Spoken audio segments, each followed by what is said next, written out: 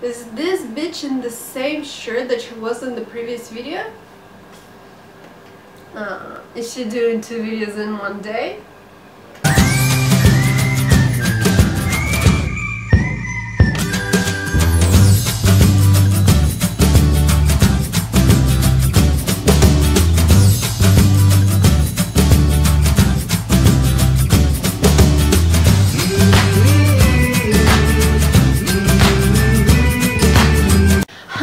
And welcome to my second video of the trip that I did a few days ago, really. And this time I'm going to cover Prague because it was the second destination in the whole adventure.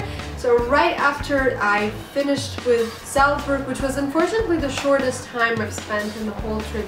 I've only had about 3 days there, but nonetheless really enjoyed it. So right after that, the morning that I was going to Prague, I got a car rented, actually not me driving but a guy who's driving it for me. Okay, so hey everybody, today is 21st of September and we have arrived to Prague in Czech Republic. We have a really cool flight and so far this is the view that we have.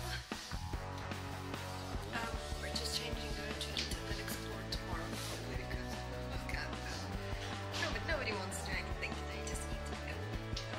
So yeah, I'll update you soon. It took about 4 hours to ride in a car non-stop actually from Salzburg, and we've arrived, we had some time to chill, and I just decided to go out and visit the city. I can tell you definitely that I did not like it the first time I met it, and I was like, shit, am I like gonna waste my time here? Because I had 4 days in the city. So yeah, I just went and ate a little bit, chilled a little bit, saw the city, and it was very crowded, very just all over the place. It was very like, it felt like everything was closing in on us, but no, nonetheless, just I tried to enjoy it as much as I could, and let's go just to the next day. Good morning. Day 2. Prague. We've had a little walk yesterday. I didn't understand the city quite yet, but then we had a long day. Loads of food to try. Lots of places to see. Hopefully I will have enough memory card on both my devices. And yeah, by the way, check out this lipstick down there. I saw it. It's Urban Decay, and I was like, you're coming with me. So yeah, I'll see you soon.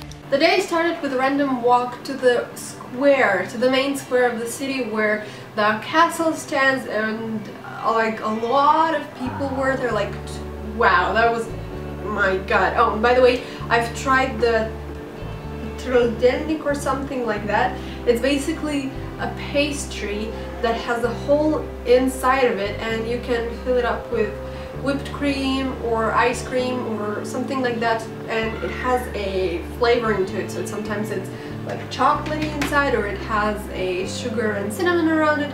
Really tasty, definitely worth the calorie. I've decided to skip the castle because it was like a pathetic line to it, and I didn't feel like, you know. So right from the square, decided to just continue straight, just, you know, random, like just going somewhere, and I ended up going to the Patron Hill, which is a very well-known hill. It's huge, it has a park in it, and it has this sort of Eiffel Tower to it, which is definitely much smaller.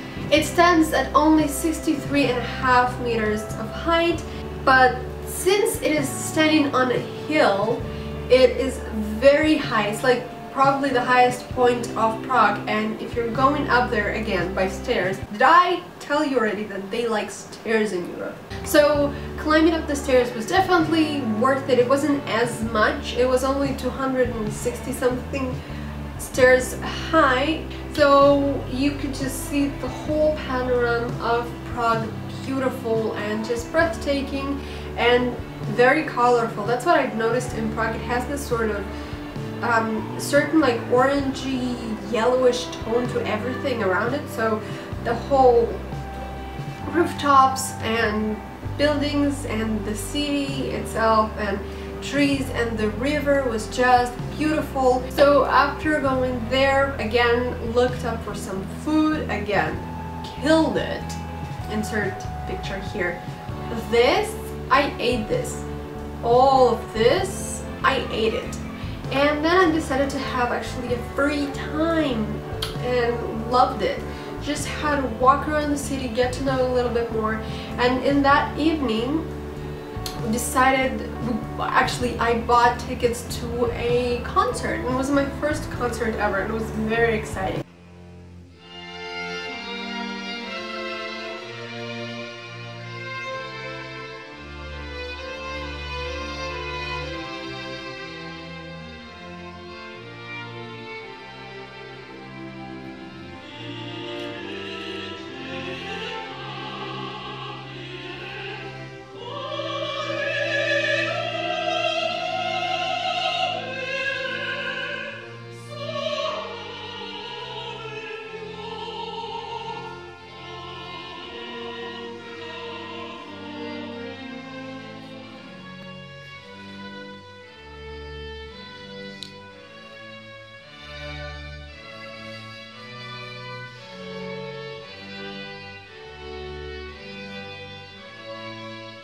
Something that I've never experienced before, so the whole like about hour I was just sitting with like goosebumps all over my body, because you know, it's one thing hearing it from like YouTube or like in your iPod or something, but hearing classical music and opera singer live is so much more exciting, so much more just thrilling. So I definitely recommend it if you enjoy classical music. Prague, as any other city in Europe, is known to be full of greenery, nature and forests, so I just decided to visit one of those places. Good morning, it's day 3 of this first weekend planet. No, I'm kidding though. So today is a walking day. It's yeah, we've decided to go for a trip, and then I decided, you know what, no, I'm gonna go on a trip by myself. And yeah, so I'm looking for a forest or any other place interesting enough for me to walk in. And I just randomly picked up a station that I like, and I said, I'm going here, so hopefully I'm going to survive and not die. Yeah, so wish me luck. I'll see you soon. Just so beautiful, just so, just, I don't know, green and fresh. And you can see the city there, far away, but forget the technicality. What was also very exciting is that even though like after I've already left the forest and explored some more, I went back to the city center and I found myself seeing more places that I haven't seen before, which is a very funny thing, because you know, like on the second day you sort of feel like, oh, so this is a city, I get it, it's small, and then the next day you realize that it's actually bigger and much more, like it has all these sort of corners that if you turn it the other way you just find more places. So that's exactly what happened. I found one of the hugest parks in the city, and it had like a lot of places for just chilling, and it had a skate park, and it has a lot of just greenery where people can just lie down or play with their dogs. And it actually had a huge metronome right at the top of it looking into the city center, sort of counting all the historical moments, which is, I think, a really cool thing. The next and last day in Prague, I decided to see the city from the river, because so long I was just walking around and looking down the river, being like, oh, this is beautiful. But I decided that finally I want to get on a boat, and that's what I did. I took a boat ride there and just enjoyed it, and it was beautiful because from one side they let you enjoy the musical companionship of, I think, was it, I don't remember, but it had some sort of very just chill music playing and just enjoying it all. And from the other side it had a sort of narrative talking about 5 or 6 languages and explaining you about little places and little historical facts. It was very, very nice. It wasn't, you know, aggressive or like just like, ah, it was just telling you everything that you wanted to know, like the little things that everyone wants to know. Also, I visited one of the main squares, the other square, because there are a few squares in the city. So one of the main squares church. So basically I went to one of the towers again, climbing up, not taking the elevator. Something got into me and I decided that elevators are not that interesting anymore. You can just see the whole city from up, and it was breathtaking and amazing, and I can't tell you how much I fell in love that moment probably with Prague, because it was just like, again, like you just travel in time and you see this new place. The rest of the day I decided to just devote myself to shopping and eating more and just shopping a little bit more, and yeah, that was my experience in Prague. Definitely recommend it. Definitely going back there sometime in the future. And thank you for watching this. If you want to see the other videos of my trip, which was Salzburg and Vienna, I will link it in the informational thing. So it's somewhere here. You have the I.